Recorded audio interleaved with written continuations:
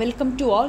നമ്മൾ കഴിഞ്ഞ ക്ലാസ്സിൽ ഫസ്റ്റ് മൊഡ്യൂൾ നമ്മൾ ഡിസ്കസ് ചെയ്ത് കഴിഞ്ഞു. ഇനി ഈ ഒരു ക്ലാസ്സിൽ നമ്മൾ ഡിസ്കസ് ചെയ്യാൻ പോകുന്നത് മൊഡ്യൂൾ 2 ആണ്. നമ്മൾ കഴിഞ്ഞ മൊഡ്യൂൾ ചെയ്ത പോലെ തന്നെയാണ് ഈ മൊഡ്യൂളും നമ്മൾ സെറ്റ് ചെയ്യുന്നത്. അതായത് 2 ഭാഗങ്ങളായിട്ടാണ് നമ്മൾ ഡിസ്കസ് ചെയ്യാൻ പോകുന്നത്. അതിൽ ഫസ്റ്റ് പാർട്ടിൽ നമ്മൾ ഡിസ്കസ് ചെയ്യാൻ പോകുന്നത് എന്താണ് എക്സ്ചേഞ്ച് റേറ്റ്, ഏതൊക്കെയാണ് എക്സ്ചേഞ്ച് റേറ്റ് സിസ്റ്റം ഉള്ളത്, ഒപ്പം തന്നെ എന്താണ് ഡിപ്രിസിയേഷൻ, ഡിവാലുവേഷൻ എന്താണ്, അതുപോലെ തന്നെ സ്മിത്തോസിൻ അഗ്രിമെൻ്റ് എന്താണ്, ഏതൊക്കെയാണ് കറൻസി റേറ്റ് റെജീംസ് ഉള്ളത്. ഓക്കെ, ഇത്രയും കാര്യങ്ങളാണ് നമ്മൾ ഈ ഒരു പാർട്ടിൽ നമ്മൾ ഡിസ്കസ് ചെയ്യാൻ പോകുന്നത്. അപ്പോൾ നമുക്ക് സ്റ്റാർട്ട് ചെയ്യാം. ദ ഫസ്റ്റ് വൺ, എന്താണ് എക്സ്ചേഞ്ച് റേറ്റ്? നമ്മൾ ഡിസ്കസ് ചെയ്തതായിരുന്നു, നമ്മൾ ഫസ്റ്റ് മോഡൽ ഡിസ്കസ് ചെയ്തായിരുന്നു. എന്താണ്? അതായത് ഒരു കറൻസിയുടെ വാല്യൂ മറ്റൊരു കറൻസിയിൽ നമുക്ക് ട്രേഡ് ചെയ്യുമ്പോൾ എന്താണ് അതിൻ്റെ വാല്യൂ. ഓക്കെ, സിമ്പിളായിട്ട് പറയുകയാണെങ്കിൽ ഇപ്പോൾ ഒരു $US നമുക്ക് വാങ്ങിക്കണമെങ്കിൽ ഇന്ത്യൻ റുപ്പിയിൽ കൺവേർട്ട് ചെയ്യുമ്പോൾ എത്രയാണ് value.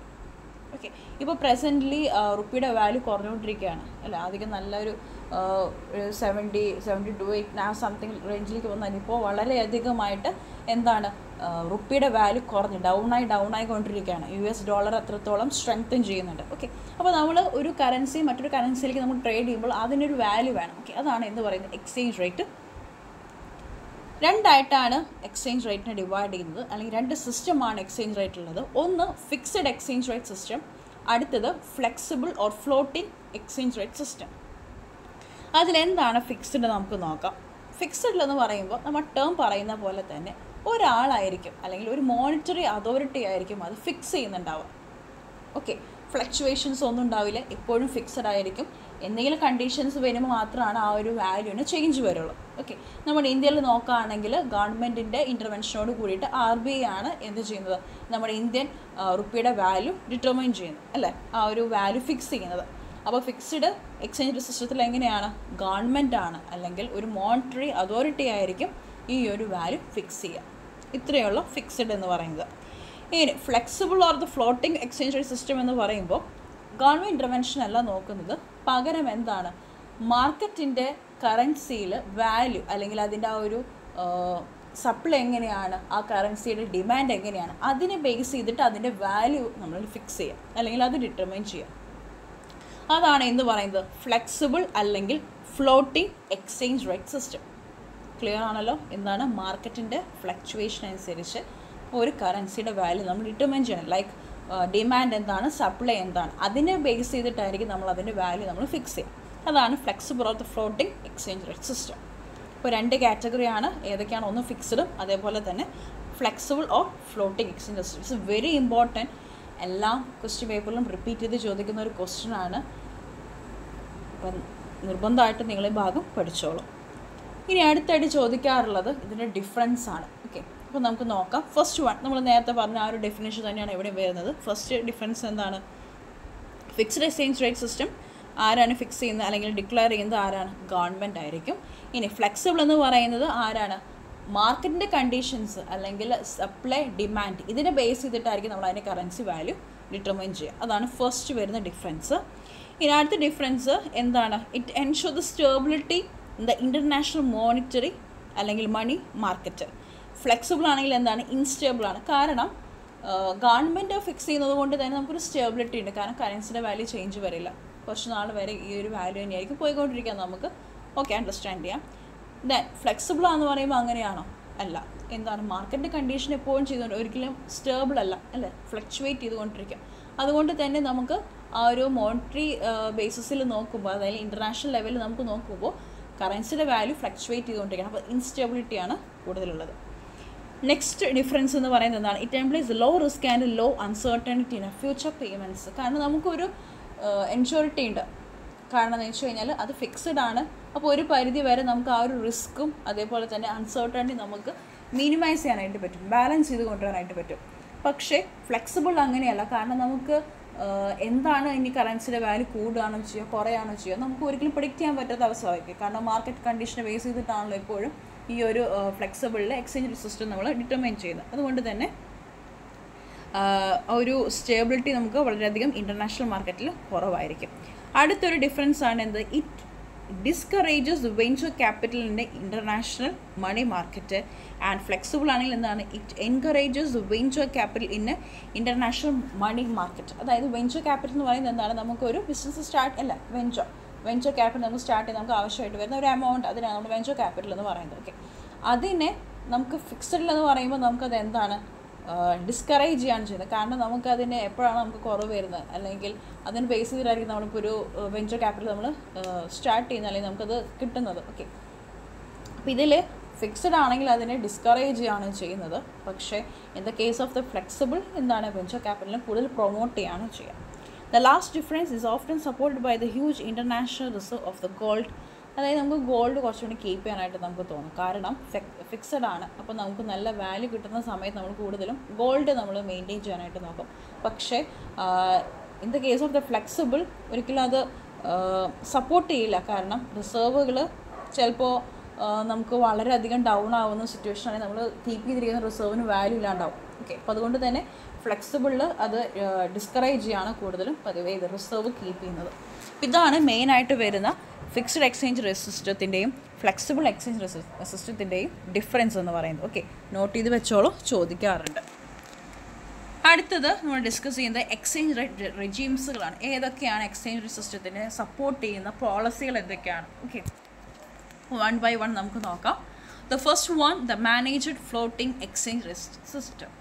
Okay, managed floating exchange rate system നമുക്ക് നോക്കാം. നമുക്ക് മെയിനായിട്ട് വരുന്ന ഫ്ലെക്സിബിളും അതുപോലെ തന്നെ ഫിക്സഡ് ആണ്. അതിനെ സപ്പോർട്ട് ചെയ്യുന്ന കുറച്ച് കറൻസി റെജീംസുകളാണ് നമ്മൾ നോക്കുന്നത്. Okay, managed floating exchange rate system എന്ന് പറയുന്നത് നമുക്ക് രണ്ട് സ്ട്രീമിൻ്റെയും ബേസ് ചെയ്തിട്ടാണ്. അതായത് ഫിക്സഡിൻ്റെയും ഫ്ലോട്ടിങ്ങിൻ്റെയും ആ ഒരു റേഞ്ചിൽ, അതായത് മാർക്കറ്റ് എങ്ങനെയാണോ പോയിക്കൊണ്ടിരിക്കുന്നത് അതിൻ്റെ ഒരു പരിധി വരെ നമ്മൾ എന്ത് ചെയ്യുന്നു, മാർക്കറ്റിന് ഇപ്പോൾ ഒരു എക്സാമ്പിൾ പറയുകയാണെങ്കിൽ ഇപ്പോൾ മാർക്കറ്റ് ഒക്കെ നല്ല മൂവ്മെൻ്റ് ആണ്. അപ്പോൾ ആ ഒരു സപ്ലൈൻ്റെ ഡിമാൻഡിന് ബേസ് ചെയ്തിട്ട് രണ്ട് സ്ട്രീം പറഞ്ഞാൽ, അതായത് ഫ്ലെക്സിബിൾ ഉണ്ട് ഫിക്സഡ് ഉണ്ട്, അതിൻ്റെ ഒരു രണ്ടിൻ്റെയും സ്ട്രീം ബേസ് ചെയ്തിട്ടാണ് ഈ ഒരു മാനേജ്ഡ് ഫ്ലോട്ടിംഗ് എക്സ്ചേഞ്ച് സിസ്റ്റം മുന്നോട്ട് പോകുന്നത്. ഓക്കെ, അപ്പോൾ അതിൽ എന്താണ് മാർക്കറ്റിലെ കണ്ടീഷൻ, ഡിമാൻഡ് എങ്ങനെയാണ്, സപ്ലൈ എന്താണ്, ആ കറൻസിനനുസരിച്ചിട്ടായിരിക്കും ആ ഒരു വാല്യൂ ഡിറ്റർമിൻ ചെയ്യുക. ഇനി ആ ഒരു പരിധി പോയിക്കൊണ്ടിരിക്കുകയാണ്, അല്ലെങ്കിൽ അത്രയും ഡിഫിക്കൽട്ടാണ് നമ്മുടെ കറൻസിയുടെ വാല്യൂ അത്രയും ഡൗൺ ആയി പോയിക്കൊണ്ടിരിക്കുന്ന സിറ്റുവേഷൻ ആണെങ്കിൽ എന്ത് വരും, ഫിക്സഡിൻ്റെ ഒരു ആ ഒരു സ്ട്രീം വരും. അതായത് എന്താണ്, ഗവൺമെൻറ് ഇൻ്റർവെൻഷൻ ഉണ്ടായിരിക്കും. അതാണ് എന്ന് പറയുന്നത് managed floating exchange rate system. ഒന്നും കൂടി പറയാം, രണ്ട് സ്ട്രീം നമ്മൾ നേരത്തെ ഡിസ്കസ് ചെയ്ത് എന്താണ് ഫിക്സഡും ഫ്ലെക്സിബിളും, ആ രണ്ടും ഇതിൽ വരുന്നുണ്ട്, ഈ ഒരു റെജിമിൽ വരുന്നുണ്ട്. ഓക്കെ, അപ്പോൾ അത് പറയുന്നത് എന്താണോ പോയിക്കൊണ്ടിരിക്കും, മാർക്കറ്റ് എങ്ങനെ പോയിക്കൊണ്ടിരിക്കുന്നു, അപ്പോൾ ആ രീതിയിൽ തന്നെ കറൻസിൻ്റെ വാല്യൂ പോയിക്കൊണ്ടിരിക്കണം. പക്ഷെ അത്രയും ഡൗൺ ആണ് അല്ലെങ്കിൽ അത്രയധികം ഹൈ പോയിക്കൊണ്ടിരിക്കുന്ന സിറ്റുവേഷൻ ആണെങ്കിൽ ആ ഒരു ഡിഫിക്കൽട്ട് സിറ്റുവേഷൻ അല്ലെങ്കിൽ ആ ക്രിട്ടിക്കൽ സിറ്റുവേഷൻ വരുമ്പോൾ ഗവൺമെൻറ് ഇൻ്റർവെൻഷൻ ഉണ്ടായിരിക്കും. അതാണ് managed floating exchange rate system. അടുത്തതാണ് അഡ്ജസ്റ്റബിൾ പെഗ് സിസ്റ്റം. ഇപ്പോൾ ഇതൊക്കെ കൂടുതലും ചോദിക്കാറ് ഈ രണ്ട് മാർക്കിനൊക്കെ ആയിട്ടാണ് കൂടുതൽ ചോദിക്കുന്നത്. ഏതെങ്കിലും ഒന്ന് തന്ന് അത് എക്സ്പ്ലെയിൻ ചെയ്യാനായിരിക്കും കൂടുതൽ ചോദിക്കാറുള്ളത്. ഒപ്പം തന്നെ നമുക്ക് പോസിബിലിറ്റി ഉണ്ട് 5 മാർക്കിനൊക്കെ ആയിട്ട് വരാം. ഏതൊക്കെയാണ് എക്സ്ചേഞ്ച് റേറ്റ് റെജീംസുകളൊക്കെ ചോദിക്കാറുണ്ട്. ഓക്കെ, അപ്പോൾ അടുത്ത് എന്താണ് നമ്മൾ ഡിസ്കസ് ചെയ്യുന്നത്, അഡ്ജസ്റ്റബിൾ പെഗ് സിസ്റ്റമാണ്. ഓക്കെ, ഇതിലെന്ന് പറയുന്നത് നമ്മൾ പെഗ് ചെയ്യാണ്, അതായത് ഒരു പരിധി വരെ നമ്മളത് എന്ത് ചെയ്യുന്നു, അതിന് ഫിക്സ് ചെയ്ത് വെക്കുന്നു. ഓക്കെ, അതെന്തിനാണെന്ന് വെച്ച് കഴിഞ്ഞാൽ BOP എന്ന് പറഞ്ഞ ടേം ഉണ്ട്, നമ്മളത് നെക്സ്റ്റ് മോഡ്യൂളിൽ നമ്മൾ ഡിസ്കസ് ചെയ്യുന്നതാണ്. BOP എന്ന് പറഞ്ഞാൽ ബാലൻസ് ഓഫ് പേയ്മെൻറ്റ്. അതായത് ഒരു കൺട്രി കണ്ടക്ട് ചെയ്യുന്ന അല്ലെങ്കിൽ ഒരു കൺട്രി ഒരു 1 ഇയറിൽ ചെയ്യുന്ന ട്രാൻസാക്ഷൻസ്, അതായത് വിസിബിളായതും നോൺ വിസിബിളായിട്ടുള്ള ട്രാൻസാക്ഷൻസ് ഉണ്ടായിരിക്കും. ഓക്കെ, ചിലപ്പോൾ ഗുഡ്സ് മാത്രമല്ല സർവീസസ് ഒക്കെ ഉണ്ടായിരിക്കും. ഓക്കെ, ആ ട്രാൻസാക്ഷൻ്റെ ആ ഒരു റിപ്പോർട്ട് നമ്മൾ ക്രിയേറ്റ് ചെയ്യും അല്ലേ, അതാണ് നമ്മൾ balance of payment, balance of trade എന്നൊക്കെ പറയുന്നത്. അപ്പോൾ അതിൽ സർപ്ലസ് ഉണ്ടാവും, ഒരു ചിലപ്പോൾ കൺട്രിക്ക് കൂടുതൽ സർപ്ലസ് ആവാം, അല്ലെങ്കിൽ എന്തായിരിക്കാം, ഡെഫിസിറ്റ് ആയിരിക്കാം. ഓക്കെ, അത് ബാലൻസ് ചെയ്യാനായിട്ട് വേണ്ടി അല്ലെങ്കിൽ അത് അഡ്ജസ്റ്റ് ചെയ്യാനായിട്ട് വേണ്ടിയിട്ട് നമ്മൾ ഇൻട്രൊഡ്യൂസ് ചെയ്യുന്ന ഒരു കറൻസി എക്സ്ചേഞ്ച് റേറ്റ് സിസ്റ്റമാണ് ഇത് അഡ്ജസ്റ്റബിൾ പെഗ് സിസ്റ്റം. അതായത് പെഗ് മീൻസ് ഒരു ഫിക്സ് ചെയ്ത് കൊണ്ടുവരിക. ഓക്കെ, ഒരു സർട്ടൈൻ പീരീഡ് വരെ നമ്മളത് ഫിക്സ് ചെയ്യണം. അതാണ് BOP ബിക്കം സബ്സ്റ്റാൻഷ്യൽ, അതായത് സർപ്ലസോ ഡെഫിസിറ്റോ അതെങ്ങനെയാണ് അതിനനുസരിച്ചിട്ടായിരിക്കും അവരെന്ത് ചെയ്യുന്നുണ്ടാവുക, കറൻസീനെ എന്ത് ചെയ്യുന്നുണ്ടാവും, ഡിവാല്യൂ ചെയ്യാം, റിവാല്യൂ ചെയ്യാം. അതെന്താണ് നമ്മൾ നോക്കാൻ പോകുന്നത്. A country tries to maintain the fixed exchange rate system until all the foreign exchange reserves are exhausted. If the fundamental disequilibrium in a BOP still persists, the currency can peg at lower or higher exchange rate system. അതായത് ഇപ്പോൾ കൂടുതൽ surplus ആവാം, കൂടുതൽ എന്തായിരിക്കാം, deficit ആയിരിക്കാം. ഏതാണോ ലെവലിൽ നിൽക്കുന്നത് അതനുസരിച്ച് കറൻസീനെ അവരെന്ത് ചെയ്യുന്നു, ഒരു പരിധി വരെ ഫിക്സ് ചെയ്ത് കൊണ്ടിരുന്നു. ഓക്കെ, നമുക്കിപ്പോൾ സർപ്ലസ് കുറവാണ് അല്ലെങ്കിൽ ഡെഫിസിറ്റ് കുറവാണ്, അപ്പോൾ കറൻസീനെ കൂട്ടാം കുറയ്ക്കാം. ഓക്കെ, അതാണ് ഇന്ന് പറയുന്നത് അഡ്ജസ്റ്റബിൾ പെഗ് സിസ്റ്റം. അത് ഫിക്സ് ചെയ്യണം. ഓക്കെ, അടുത്ത കാറ്റഗറിയാണ് crawling peg system.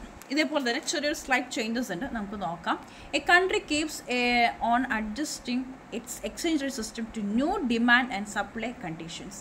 The system requires that instead of devaluing the currency at the time of the crisis, a country should follow the regular checks at the exchange rate, and the central bank should undertake the small devaluations as when they required. Okay, അതായത് ഇപ്പോൾ നമ്മൾ peg system കണ്ടു, നമ്മൾ fix ചെയ്യണം ആ BOP level. അത് തന്നെയാണ് ഇവിടെയും വരുന്നത്, പക്ഷേ ഒരു ടേം വ്യത്യാസം വരും. അതായത് നമുക്ക് എന്തെങ്കിലും ക്രൈസിസ് വന്നുകൊണ്ടിരിക്കുകയാണ്. ഓക്കെ, ആ കറൻസി ആ ഒരു ക്രൈസിസ് വരുന്ന സമയത്ത് നമ്മുടെ കറൻസിയുടെ വാല്യൂ സെൻട്രൽ ബാങ്ക് എന്ത് ചെയ്യുന്നുണ്ടായിരിക്കും, ഒരു പരിധി വരെ അതിൻ്റെ വാല്യൂ കുറയ്ക്കാം. ഓക്കെ, അതാണ് ഡിവാലുവേഷൻ എന്ന് പറയുന്നത്. അതെന്താണ്, അതൊന്നും കൂടി കുറച്ച് സ്റ്റേബിൾ ആക്കാൻ വേണ്ടിയിട്ടാണ്, കറൻസിൻ്റെ വാല്യൂ സ്റ്റേബിൾ ആക്കാൻ വേണ്ടിയിട്ടാണ് ഈ ഒരു ക്രൗളിംഗ് പെഗ് സിസ്റ്റം ഫോളോ ചെയ്തു പോകുന്നത്. ഓക്കെ, ഇപ്പോൾ 3 നമ്മൾ ഡിസ്കസ് ചെയ്തു.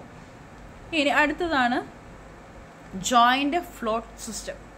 ഓക്കെ, അതായത് ഇപ്പോൾ ഏതെങ്കിലും ഒരു കോമൺ ഇൻട്രസ്റ്റ് ഉള്ള കൺട്രീസുകളുണ്ടായിരിക്കും. ഓക്കെ, ചിലപ്പോൾ റെഗുലറായിട്ട് എക്സ്ചേഞ്ചുകൾ കണ്ടക്ട് ചെയ്യുന്ന കോമൺ ആയിട്ടുള്ള അല്ലെങ്കിൽ കോമൺ ഇൻട്രസ്റ്റ് ഉള്ള ഏതെങ്കിലും കൺട്രീസുകളുണ്ടായിരിക്കും. അവർ ഗ്രൂപ്പായി നിന്നുകൊണ്ട് അവർ കറൻസിയുടെ വാല്യൂ അവർ ഫിക്സ് ചെയ്യണം. അതാണ് joint floating system. A group of countries have an adjustable peg system between their own currencies, but they have the joint float against the other currencies. This system is in the use under the European monetary system, where the exchange rate mechanism has an adjustable peg exchange rate band with the member countries, but a joint float against other currencies of the world. അല്ലേ, അതായത് അവർ trade ചെയ്യുന്ന സമയത്ത് അവർക്കൊരു adjustment വേണം. അപ്പോൾ അവരെന്ത് ചെയ്യുന്ന അവരുടെ കറൻസീസിൽ അവർ ഗ്രൂപ്പായി നിന്നുകൊണ്ട് അവരെന്ത് ചെയ്യാണ്, അതിൽ അഡ്ജസ്റ്റ്മെൻറ്റ് ചെയ്യാണ്. ഓക്കെ, അതായത് അവർ ആ വാല്യൂവിന് കറൻസിയുടെ വാല്യൂവിനെ ഒന്നും കൂടി സ്ട്രെങ്തൻ ചെയ്യാൻ വേണ്ടിയിട്ടാണ് ആ ഒരു മെത്തേഡ് അവർ ഫോളോ ചെയ്തു പോകുന്നത്. ഓക്കെ, ഇത്രയും കാര്യങ്ങളാണ് ഏത് വരുന്നത്, എക്സ്ചേഞ്ച് റേറ്റ് സിസ്റ്റം. ഓക്കെ, മെയിനായിട്ട് വരും നമ്മുടെ ഫ്ലെക്സിബിളും ഫിക്സ്ഡും ആണ്. ഒപ്പം തന്നെ ചെറിയ രീതിയിലുള്ള അഡ്ജസ്റ്റ്മെൻറ്റുകളൊക്കെ ഈ എക്സ്ചേഞ്ച് റേറ്റ് സിസ്റ്റത്തിലൊക്കെ അവർ ചെയ്യാം. ഓക്കെ, അതാണ് ഈ പറഞ്ഞ ഈ ഒരു 4 പോയിൻറ്റ്സ്. ഏതാണ് joint float system, crawling peg system, next adjustable. എന്താണ് BOPനെ ഒന്ന് കൊണ്ടുവരിക, അതായത് BOPയുടെ സർപ്ലസും ഡെഫിസിറ്റും ഉണ്ടെങ്കിൽ അതിനെ ഒന്ന് ബാലൻസ് ചെയ്ത് കൊണ്ടുവരിക. ഓക്കെ, അതിന് വേണ്ടിയിട്ടാണ് അഡ്ജസ്റ്റബിൾ പെഗ് സിസ്റ്റം. അതേപോലെ തന്നെ എന്താണ് മാനേജ്ഡ് ഫ്ലോട്ടിംഗ് എക്സ്ചേഞ്ച് റേറ്റ്, അതായത് 2 സ്ട്രീമിൻ്റെയും ഇടയിൽ വരുന്നതാണ് ഇത് managed floating exchange rate system. Important ആണ്, ഒന്ന് നോട്ട് ചെയ്ത് വയ്ക്കാം. അടുത്തതാണ് നമ്മൾ ഡിസ്കസ് ചെയ്യുന്നത് എന്ത്, ഡിവാലുവേഷൻ എന്താണ്, ഡിപ്രിസിയേഷൻ എന്താണ്. കറൻസിയുടെ വാല്യൂവിൽ ചേഞ്ച് വരാം. ഓക്കെ, കുറയ്ക്കാം കൂട്ടാം. അതെന്തൊക്കെയാണ് നമ്മൾ ഡിസ്കസ് ചെയ്യാൻ പോകുന്നത്. ഡിവാലുവേഷൻ എന്താണ്, ഡിപ്രിസിയേഷൻ എന്താണ്, നമുക്ക് ജസ്റ്റ് ഡിഫറൻസിലൂടെ നമുക്കത് കാണാം. Okay, devaluation means the reduction in the value of the domestic currency in the terms of the foreign currencies by the government under fixed exchange rate system. അതായത് fixed exchange rate സിസ്റ്റത്തിൽ വരുന്ന ഒരു ചെറിയൊരു adjustment ആണ്, അതായത് കറൻസിയുടെ value കുറയ്ക്കുക. ആ പറയുന്ന ടേമാണ് എന്ത്, ഡിവാലുവേഷൻ. ഓക്കെ, അത് ഗവൺമെൻറ്റാണ് അത് ചെയ്യുന്നത്. ഓക്കെ, എന്താണ് കറൻസിയുടെ വാല്യൂ കുറയ്ക്കുന്ന ആ ഒരു മെത്തേഡാണ് എന്ത് പറയുന്നത്, ഡിവാലുവേഷൻ അണ്ടർ ഫിക്സഡ്. ഇനി ഫ്ലെക്സിബിൾ ആയിട്ട് വരുന്ന സിസ്റ്റം ആണെങ്കിൽ, അല്ലെങ്കിൽ ഫ്ലെക്സിബിൾ എക്സ്ചേഞ്ച് സിസ്റ്റം ആണെങ്കിൽ ഇതേപോലെ വാല്യൂ കുറയുകയാണെങ്കിൽ, അതായത് ഡൊമസ്റ്റിക്കിൻ്റെ കറൻസിയുടെ വാല്യൂ കുറയുകയാണെങ്കിൽ ആ പറയുന്ന ടേമാണ് എന്ത്, ഡിപ്രിസിയേഷൻ. തെറ്റിപ്പോവരുത്, ഫിക്സഡിൽ വരുന്ന കറൻസിയുടെ വാല്യൂ കുറയ്ക്കുകയാണെങ്കിൽ അതിനെ പറയുന്ന ടേമാണ് എന്ത്, ഡിവാലുവേഷൻ. ഡിപ്രിസിയേഷൻ എന്ന് പറയുന്നത് under flexible system the government reduce the value of domestic currency, അതാണ് എന്ത്, ഡിപ്രിസിയേഷൻ. 2 ഡിഫറൻസ് നിങ്ങൾ മനസ്സിൽ വെച്ചാൽ മതി. ഓക്കെ, ഇതേപോലെ 2 മാർക്കിന് ചോദിക്കുന്ന ഒരു ക്വസ്റ്റ്യൻ ആണ്. ഇനി അടുത്തതാണ് ഒരു സ്മിത്തോസിയൻ അഗ്രിമെൻറ്റ്. ഓക്കെ, അതൊരു 1971 ക്രിയേറ്റ് ചെയ്തിട്ടുള്ള ഒരു എഗ്രിമെൻ്റാണ്. ഇതും ഇതേപോലെ 2 മാർക്കിനൊക്കെ ആയിട്ട് ചോദിക്കുന്ന ഒരു ക്വസ്റ്റ്യൻ ആണ്. 1971 ഒരു 10 കൺട്രീസ് ഉണ്ട്, മെമ്പർ കൺട്രീസുകളുണ്ട്. നമ്മളിപ്പോൾ പോപ്പുലറി അറിയപ്പെടുന്ന G10 എന്ന് പറയും അല്ലേ. G10 എന്ന് പറഞ്ഞിട്ടുള്ള ഒരു കൺട്രീസിൻ്റെ ഒരു ഗ്രൂപ്പ് ഉണ്ട്. അവർ ക്രിയേറ്റ് ചെയ്തിട്ടുള്ള 1971 ഒരു കോമൺ ഇൻട്രസ്റ്റ് പ്രകാരം അവർ ക്രിയേറ്റ് ചെയ്തിട്ടുള്ള ഒരു എഗ്രിമെൻ്റാണ്. ഓക്കെ, ഇതിലെന്ന് പറഞ്ഞു കഴിഞ്ഞാൽ കൂടുതലും ഇൻഡസ്ട്രിയലൈസ്ഡ് ആയിട്ടുള്ള കൺട്രികളാണ് വരുന്നത്. Like Netherland, Japan, Belgium, Sweden, France, Canada, Germany, Italy, UK, US ഇങ്ങനെയുള്ള ആ ഒരു സ്ട്രോങ് ആയിട്ടുള്ള 10 കൺട്രീസുകൾ കൂടി ജോയിൻ്റ് ആയിട്ട് അവർ അഗ്രിമെൻറ്റിൽ ജോയിൻ ചെയ്തിട്ടുണ്ട്. അതായത് അത് ഇത്രയും ഉദ്ദേശിക്കുന്നുള്ളൂ, the currencies of the above countries are allowed to fluctuate against the US dollar by 2.25%. Okay, അതായത് നമുക്ക് ഈ ഒരു കൺട്രീസ് തമ്മിലായിരിക്കും കൂടുതൽ എന്തുണ്ടാകും, ട്രാൻസാക്ഷൻ ആയിരിക്കാം. അങ്ങനെ എന്തെങ്കിലും ഫ്ലക്ച്വേറ്റ് ചെയ്യാണ് അല്ലെങ്കിൽ വാല്യൂ അവരുടെ കറൻസിയുടെ വാല്യൂ കുറഞ്ഞുകൊണ്ടിരിക്കുകയാണെങ്കിൽ അവരെന്ത് ചെയ്യുന്നു, ഒരു പരിധി വരെ US ഡോളറിൻ്റെ വാല്യൂ അവർ 2.25 വരെ അവരെന്ത് ചെയ്യാണ്, അഡ്ജസ്റ്റ് ചെയ്യാണ്. ഓക്കെ, ആ പറയുന്ന അല്ലെങ്കിൽ ആ ഒരു അഗ്രിമെൻറ്റിനെ ബേസ് ചെയ്തിട്ടാണ് ഇവർ എപ്പോഴും ട്രാൻസാക്ഷൻ ചെയ്യുന്നത്. അതാണ് ഇത് സ്മിത്തോസിയൻ അഗ്രിമെൻ്റ് എന്ന് പറയുന്നത്. 10 കൺട്രീസാണ് അതിൽ വരുന്നത്. പണ്ട് അത് സ്മിത്തോസിയൻ അഗ്രിമെൻ്റ് ആയിരുന്നു, ഇപ്പോൾ അത് മാറി ഇപ്പോൾ G10 എന്ന രീതിയിലാണ് ഇപ്പോൾ അത് അറിയപ്പെടുന്ന അവരുടെ അഗ്രിമെൻറ്റ്.